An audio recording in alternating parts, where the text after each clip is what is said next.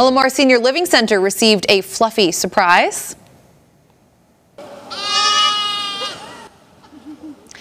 The Good Samaritan Society brought in 2 baby goats and sheep for residents to pet and hold. The 4 fluffy animals wandered around the Living Center's outdoor area in hopes of bringing some joy to the residents. Emily Toering, the activities director with the Good Samaritan Society, says there have been nothing but smiles today from these residents. Oh, they're just loving it. They just can't believe it.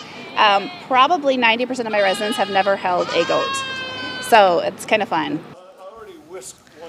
Always a good day for a first. Emily says this is the first time the Seniors Living Center has brought in animals for the residents, and they say they plan to expand their pen to other animals in the future.